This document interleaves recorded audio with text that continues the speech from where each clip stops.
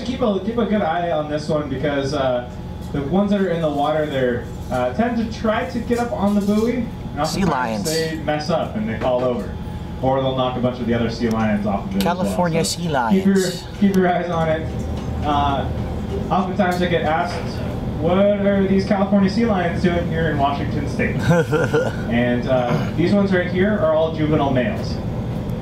The reason I can say that is the fact that there hasn't been a documented case of female California sea lions in these waters. Females are happily content down in California. They raise all the young down there throughout the year.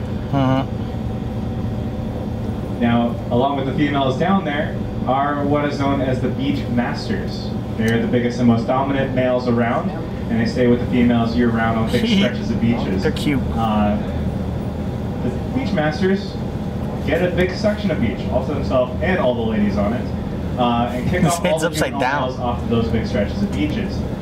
At the end of the summer, all those juvenile males that didn't quite successfully get a date down there start making their way up the coastline into parts of the Pacific Northwest, sometimes inside of Puget Sound and inside of Elliott Bay, and sometimes on a mooring buoy like this one. There they are in the water.